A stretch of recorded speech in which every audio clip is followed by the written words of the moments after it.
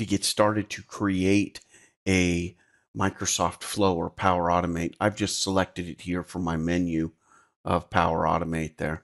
You can also go to flow.microsoft.com, I believe. But nevertheless, we're here. We're here in Power Automate. And what we want to do is create a new flow. So we can create a flow from scratch, and you can see here, but I'm going to go ahead and use a template for this example, and I want to look for something related to Planner. Now again, I'm going to put in Planner here. I'm going to hit go, and then I'm going to select this one right here, number 5001, and I'm going to say add Planner tasks on a weekly basis. This will allow me to create a spreadsheet that will easily be able to share with others to report on what it is that I'm doing.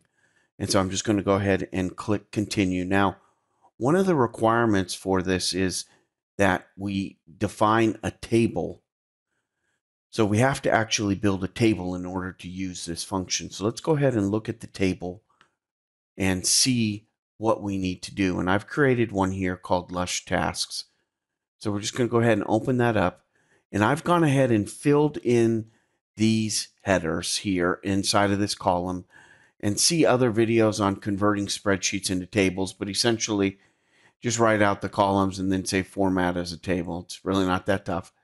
And here I've put in this information: title, when it's due, when it's to start, when it's completed, what the percentage done is, and what the user is.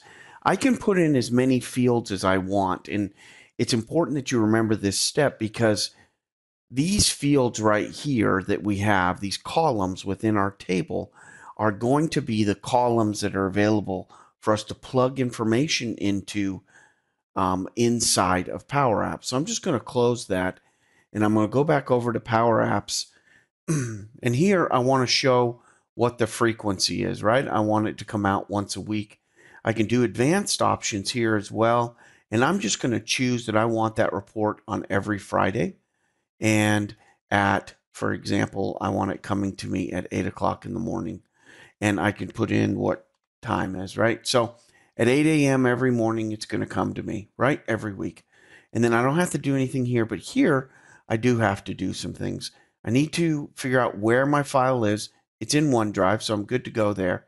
And then I'm going to select OneDrive. I'm going to click on this folder here, and I'm going to wander on out to those tasks, right? So planner tasks, to the spreadsheet called Lush Tasks. And I'm going to click on that. And then I'm going to say which table I want to go. Now, if I had multiple tables, then I would select another table, but I just have one, so it's pretty simple. And now notice here that I have a title and a date. So it automatically filled that in because it had asked me to put in title and due, and it plugged it in, but I want to put in some additional information.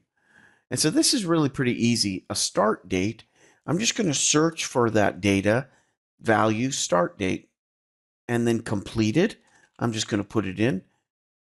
Okay, value complete date. Now we put that in, and then percentage, I can just put in percentage, value percentage. And then user, I just type in user. Whoops, wrong place. I type in user, and I'm just going to put here value created by user. And then I'm just going to hit save. So this is pretty easy so far, right? We just hit save, and it's going to save this out for us, and now it's saved. And so we can go back to my flows and look at it right here, add planner, and we can actually run that right now. But I'm going to edit it one last time. I always like to look at things and make sure I've done it right. So I'm going to abbreviate this so I know what it means.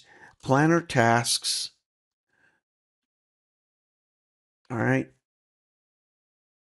And here I'm just going to put in something that I will know: weekly task report, planner to Excel. And I'm just going to go, hit enter, hit save. And then I'm going to go back. And then now weekly task report, planner to Excel. And notice that it's running, and it's running because I just created it. But I could, if I go to my flows, I could, you see this little button right here? If I wanted to run it just in general, I could hit run and it would run it as well. So this flow actually will take a few minutes depending upon the number of tasks you have. I've seen them take 5, 10, 15 minutes sometimes.